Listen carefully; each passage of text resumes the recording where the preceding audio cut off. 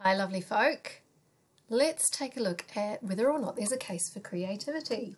I'm going to argue that, yeah, you're studying ad creative. You kind of want there to be a case for creativity, right? So if we take a look at where advertising all began and how it evolved, we can see where the creative elements came in. So initially, the first ads that people really saw en masse, or the ads that reached a lot of people, were when newspapers were invented. And if you look back over those, there are a lot of ads for books, there's a lot of ads for quack medicines and all those sorts of things. And they were great because they offset the cost of printing. So that's sort of 16th to 18th century. In the 19th century, the first advertising agencies appeared in the UK and the US. And that was a result of industrialization and mass production. So you had a lot of people mass producing similar products, like, for example, soap. And they wanted to promote their soap to people so people would choose it over the other brands. Kind of makes sense, right? So agencies would then step in and give them advice on how to do that. Then you get to the 20th century, where you've got radio, cinema and television, which made ads more immediate and more personal. That's where we start talking directly to somebody. And now we're in the digital age, where advertising is more of a conversation. It gives consumers the chance to talk back, to say whether they agree or whether they disagree. So this is how it all started to flow initially, and that affected the tone of voice in ads throughout then. So if we go back to the 16th to 18th centuries with the invention of newspapers, people took what they read to be gospel. And you possibly know some grandparents or older people who still believe everything they read. The idea being that if you took the time to spend the money to get that message out to everybody, then it must be right. Hopefully you guys all question that. Kind of hoping, yeah. So that was the tone of voice then, very authoritative, okay? It was still authoritative in the 19th century. Ads were very feature-driven, you know, so this brand new automobile has 600 horsepower, which is completely made up, obviously, but it was all about the specs of a product or the features of a product, not what the product did for the customer. And the idea was to sound authoritative and to sound incredibly impressive, and then people will think yours is the best. Yeah. 20th century, we got the idea of ads as entertainment. And there was a time in sort of the 1960s, particularly in the United States, where people watched TV more for the ads than they did for the television programs. There was a novelty to it as well. And with that new medium of TV, then people were able to be more creative with how they engaged people with their brands and their products. And now today, with the digital age, as I say, we question everything. Absolutely everything. We have the power to give online reviews. Consumers are actually empowered, and we as advertisers need to base all our ads on fact and truth. Absolutely, that goes without saying, but we also need to give our audience the power to be able to respond. What's that got to do with creativity? We'll hark back a little bit more too. I'm going to tell you about two ad men who had two very different approaches. Now, this gentleman here is a man called Rosser Reeves. He was the inventor of something called the Unique Selling Proposition, or USP, which you may have come across. The USP is that one thing that sets your brand or product apart from the competitors. Yeah? Buy this product, you will get this benefit. So an example of one of his key USPs is something that M&Ms used for decades. It's the idea that M&Ms melt in your mouth, not in your hand. Okay, so they're chocolate, but because of the candy coating, it's not going to melt and make a mess in your hand. Granted, you probably get colour all over your hand, But that was used, as I say, for decades. So that was something that set M&Ms apart from other chocolate candies. Yeah? Now, Rosser believed that an ad's job is to sell, and you don't muck around. You don't lead people into it. You just get straight to the point. And he advised clients to be wary of brand image ads because they didn't sell. Right? They were about awareness, and he thought they were a waste of time. But in the 1960s, his technique, which had been hugely successful, it began to fail. At which point this gentleman's ideas started to soar. This is Bill Bernbach. We love Bill. Okay, Bill is the man behind the VW ads. Bill's gift was looking at the way things were done and tipping that on its head. So, for example, with the VW ads, he would have this big 2/3 of the page was an image, and the bottom third was copy. Very clean, very clear, easily identifiable. And that was competing with ads that were just all about a picture of the car and all these wonderful sort of features and all this and that and the other. And all those ads looked the same. So his really stood out. He believed that ads had to be entertaining for people to pay attention to them.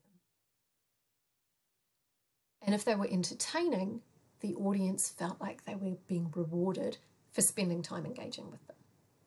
So he said he thinks the most important thing in advertising is to be original and fresh, which is really difficult. Yeah, because you can have all the right things in an ad, but as he rightly says, if nobody's made to stop and listen, if you don't catch their attention, then you've wasted that opportunity. They're not going to see it. Yeah? So whose view is right? Is there a case for advertising creativity? There is, if there is a link between advertising effectiveness and advertising creativity. Do you think there is? There is. Okay. So there have been some major research studies, and these studies have proved that more creative advertising is more effective. More creative agencies are more effective, and more creative businesses are more successful, which is fantastic news for us. Okay, now we do know that awards can be controversial, and this is harking back a long, long time now. Good old Kanye, he's going to let her finish. Yeah, right. But yeah, they're controversial. And even in the advertising world, they're controversial. And this guy called Donald Gunn, he was working at one of the world's most creatively awarded agencies, and he was quite used to people coming up to him and saying, you guys have the most ridiculous awards. It's crazy. You're just patting yourselves on the back. Why do you even bother? It's really wanky, right?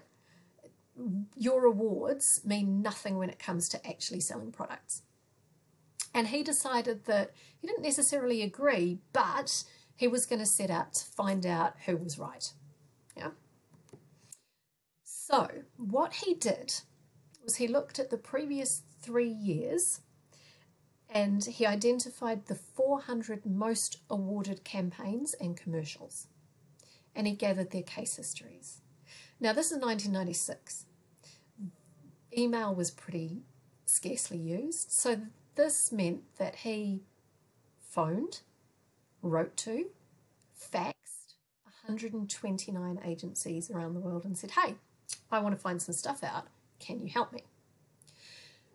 And 86.5 of them, he got information from those 129 agencies. 86.5 of those campaigns that had won awards for creativity had also been associated with marketplace success, right?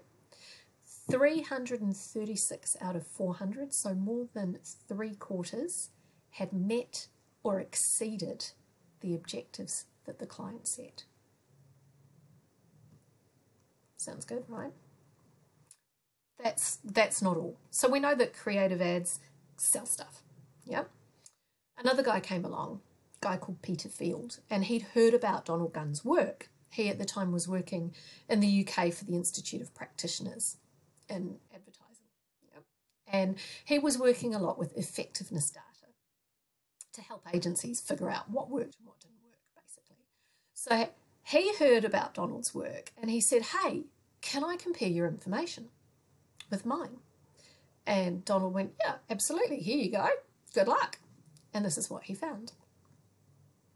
The most creative agencies are more than twice as effective as other agencies. Okay. And I know this is going back a wee way, but this is still relevant. Okay. So the most creative agencies from 2006 to 2010, hugely effective, right? 2010 to 2014, right? These agencies, the super creative agencies, so they had appeared in the Gunn report 3 times or more, were found to have won 2.2 times as many awards or as much recognition at the Effectiveness Awards than less creative agencies. So we know that creativity is effective.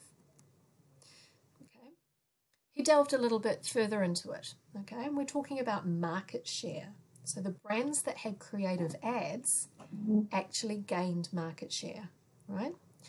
Found that creatively awarded campaigns delivered 11 times the return on investment of non-creatively awarded campaigns. And the client cares about return on investment. Yeah? And as campaigns get more creative, they get more effective. And over time, they become more effective. Right? The difference is getting bigger. Great news for us. Here's the kicker. That creativity and that effectiveness translates into business success. And if you're the brand manager, you're the general manager of a company and you want to advertise, this is important. At the Cannes Awards, every year there is an award for Creative Marketer of the Year. And it goes to a business that works with an advertising agency. So these are the brands you know, right? And every year, one of these companies is given this particular award. What they found, looking at the performance of those businesses on the stock market, was that every year that a business has won that particular award, their share performance has gone through the roof. Okay, they've taken a risk on something creative. And it's literally paid off. Okay, so there is a link between creative culture and commercial performance. Again, great news for us. Here's why that massive leap happens. And it's this. If a business has an amazing ad, people start talking. It's on their radar. People will remember the ad and they're more likely to think about purchasing that brand the next time they need to, right? Fine. That's the key thing. These days, we would look at fame. We'd measure that by whether or not a campaign goes viral. You cannot write a viral campaign. You cannot predict a viral campaign. A whole lot of things have to happen in the universe at the same time for a campaign to go viral. Okay. So the most effective campaigns of all are the fame campaigns or the campaigns that go viral. And the beautiful thing about a campaign that goes viral is, number one, it's efficient. Number two, it's effective for the brand. But number three, it costs less. And the reason it costs less is people will spread it for you. Yeah? And we've all done it. We've seen something we love and we share it. And it kind of gets traction and goes and goes and goes. And you've shared it with your group of friends, and one of them might share it with someone, you know, another group that they know, and it goes on. And that business has not paid for that. They've not had to buy a billboard. They've not had to pay for airtime on TV or in a cinema, anywhere like that. You've spread it for them. So it's getting much bigger reach for much less cost. Gotta love that. So aim to write ads that will go viral. It is, as I say, easier said than done. But when it happens, it happens. Remind me to talk to you about the Samsung campaign that DDB did. Anyway, you can read more about all of this in the Case for Creativity. There's a great book that is in the AUT library, and it's written by a Kiwi. And he was the world's #1 planning director. And he used to work at Auckland's Colenso BBDO. He's got his own business now, as consulting, as you would. Grab hold of that if you're interested in finding out more. I also have a selection of some really great creative, effective ads that won Cannes Lions Awards. I'm not going to play them for you in this video, but if you go to the slides and go through to them, you can view the ad, and then the slide immediately afterwards talks about the results and how effective those ads were, and see if you can figure out why they got the traction that they did. We're going to touch on some creativity in class this week. You're going to be doing some things that will help you to unlock that side of you that will come in handy down the line, particularly with the next part of your assignment for Penguin. So please bring pen and paper along with you, and we really look forward to seeing you there. Until then, watch some ads.